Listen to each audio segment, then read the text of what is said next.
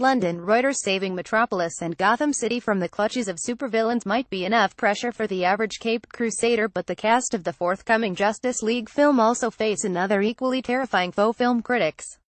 The film is the latest installment from the DC Comics stable of superheroes, a series which, with the notable exception of this summer's Wonder Woman, has met with a less than positive critical response and has failed to match the box office of rival Marvel's biggest superhero offerings.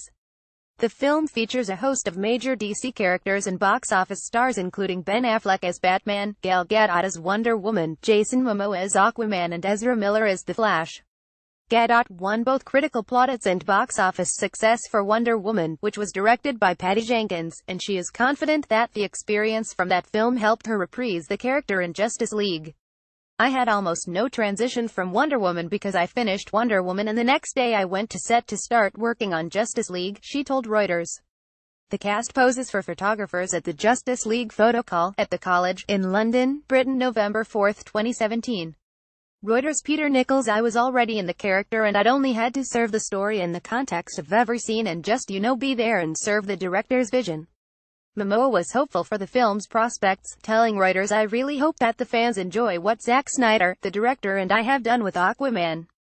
The film's predecessor, 2016's Batman vs. Superman: Dawn of Justice, grossed just over $870 million at the global box office according to film revenue website Box Office Mojo, but received a 27% rating on film review aggregation site Rotten Tomatoes. Another recent entry in the DC franchise, 2016's Suicide Squad, opened to an equally poor critical reception, and took around $745 million at the global box office. While both totals are not insubstantial, they are dwarfed by Marvel's big hits 2012's The Avengers and 2015's Avengers Age of Ultron, which took $1.5 billion and $1.40 billion respectively. Audiences in 2017, however, warmed to Wonder Woman, which grossed over $80 million more at the U.S. box office than Dawn of Justice, as well at proving a hit with critics, garnering a 92% Rotten Tomatoes score. Reporting by Mark Hanrahan and Helena Williams. Writing by Mark Hanrahan. Editing by Matthew M. Pope. Bigger Standards. The Thomson Reuters Trust Principles.